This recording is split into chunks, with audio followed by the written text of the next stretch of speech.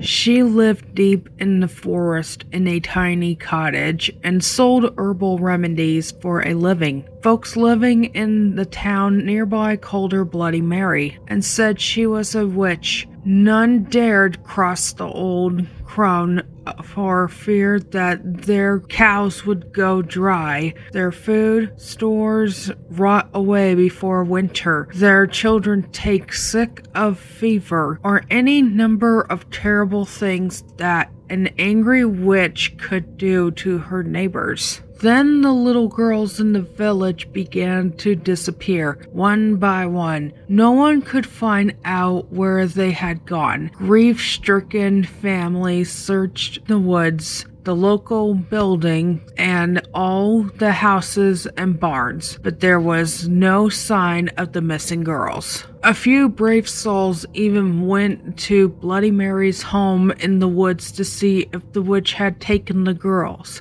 but she denied any knowledge of the disappearances. Still, it was noted that her haggard appearance had changed. She looked younger, more attractive. The neighbors were suspicious, but they could find no proof that the witch had taken their young ones. Then came the night when the daughter of the miller rose from her bed and walked outside, following an enchanted sound no one else could hear. The miller's wife had a toothache and was sitting up in the kitchen treating the tooth with an herbal remedy when her daughter left the house. She screamed for her husband and followed the girl out of the door. The miller came running in his nightshirt. Together, they tried to restrain the girl, but she kept breaking away from them and heading out of town.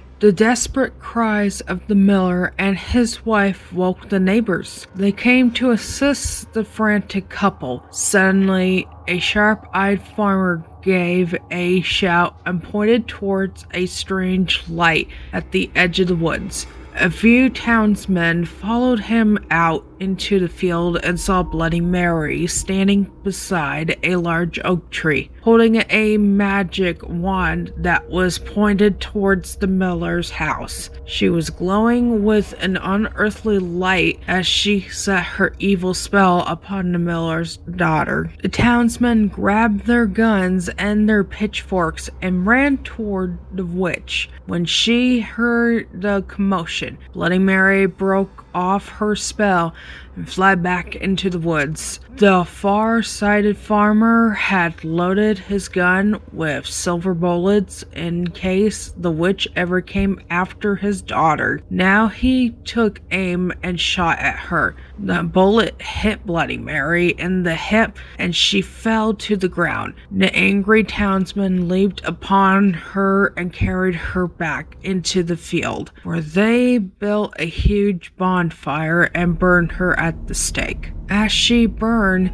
Bloody Mary screamed a curse at the villagers. If anyone mentioned her name aloud before a mirror, she would send her spirit to revenge herself upon them for their terrible death.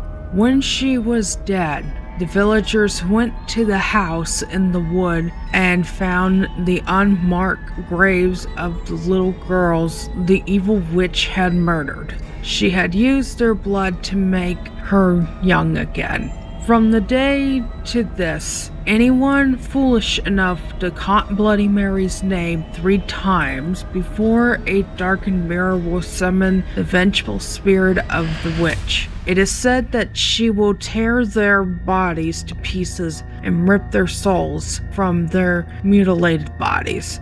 The souls of these unfortunate ones will burn in torment as Bloody Mary once was burned, and they will be trapped forever in the mirror.